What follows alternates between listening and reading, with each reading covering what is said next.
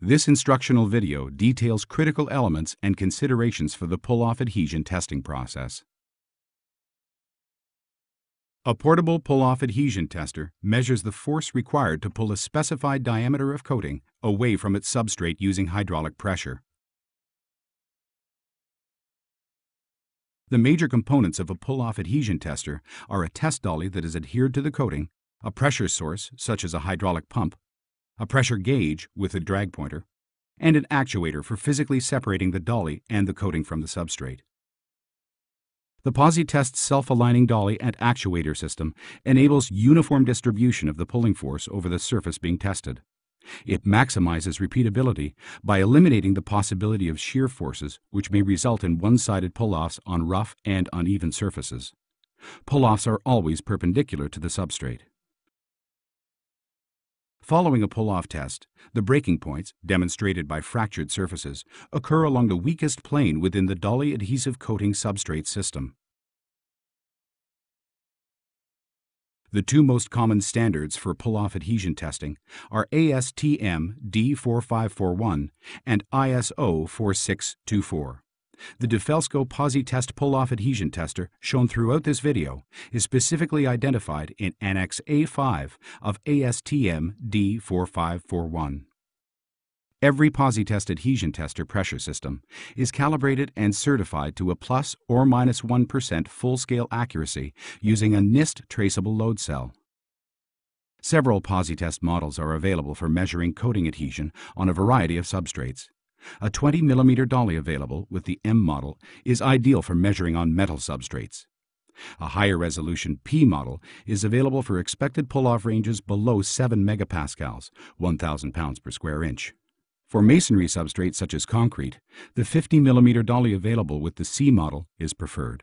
A more universal solution, the CM model, is available for customers with applications on a wide variety of substrates. Having selected the pull-off tester to be used, the next step is to identify a suitable adhesive for bonding the dolly to the coating. When selecting an adhesive, it is important to consider the expected bond strength and the nature of the coating and dolly. Specifications for most coatings are typically less than 1,000 psi. Thermal spray coatings are tested higher, though new standards quote acceptance levels at 1,000 psi or less. For applications under 7 megapascals, 1,000 pounds per square inch, or when a fast-curing adhesive is required, cyanoacrylates, superglues, are commonly used. When stronger bonds are required, it is recommended that a two-part epoxy be utilized. Several manufacturers utilize Araldite 2011 epoxy due to its versatility. Warnings: with any adhesive selection, it is important to test and ensure that the adhesive does not react to the coating, resulting in a change in its cohesion properties or bond strength.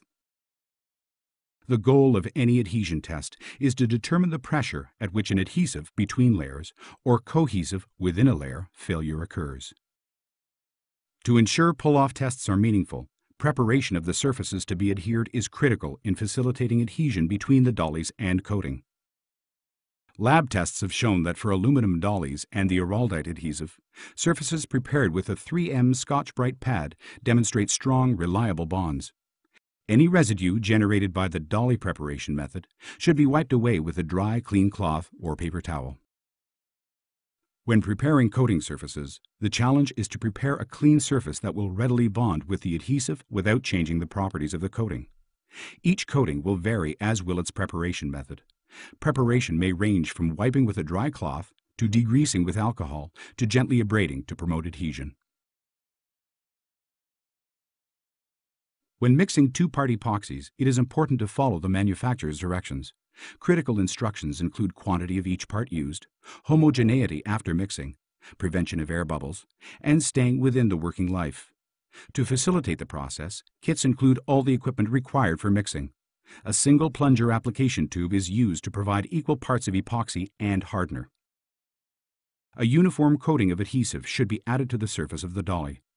When placing the dolly on the surface, it is important to push straight down to squeeze out excess adhesive. Twisting, rocking, or sliding of the dolly may generate undesired air bubbles. Excess epoxy should be wiped away from around the dolly without disturbing its position. Dollies to be placed on uneven, vertical, or overhead surfaces should be held in place with removable tape until fully cured. To prevent adhesive failures, it is important to allow the adhesive to cure per manufacturer's instructions. In some instances, the addition of heat may promote stronger and faster bonding. After proper cure time, the operator must decide whether or not to cut the coating around the dolly. As a minimum, any excess epoxy that appears during the curing process should be carefully cut away to prevent an increase in the pull-off area. A common method is the use of a cutting tool with an inside diameter matching the dolly size. When deemed necessary to cut through a coating to relieve unwanted lateral bonding stresses, the method utilized should minimize the induction of surface flaws such as microcracking. Such flaws may lower test results and create fracturing, resulting in partial pull-off results. For larger diameters such as the 50 mm dolly, a drilling template may be preferred. The final step is the performance of the pull-off test. Ensure the pressure relief valve on the pump is open. Place the actuator assembly over the dolly head. Attach the quick coupler to the dolly by reaching through the holes in the actuator assembly to lift the quick coupler. Release the quick coupling when the dolly head is completely engaged. Close the pressure valve on the pump tightly. Turn the red drag indicator on the pressure gauge to 0. Prime the pump until the black indicator on the pressure gauge starts to move. For optimum results, it is recommended to reach the pull-off target pressure in the middle of a stroke. Continue pumping at a maximum rate of 1 MPa, 150 psi per second, until the actuator pulls the dolly from the coating. Open the pump relief valve. View the drag indicator to record the maximum pressure reading. Mark the dolly for future qualitative analysis.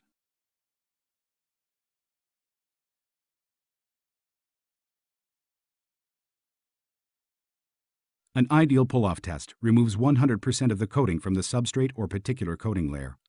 Anything less may require both quantitative and qualitative analysis. To conclude, the pull-off adhesion testing process is made up of several critical steps. These include the selection of an appropriate adhesive, preparation of the dollies and coatings, adhering the dolly to the coating, the dolly pull-off process, and the final analysis of test results.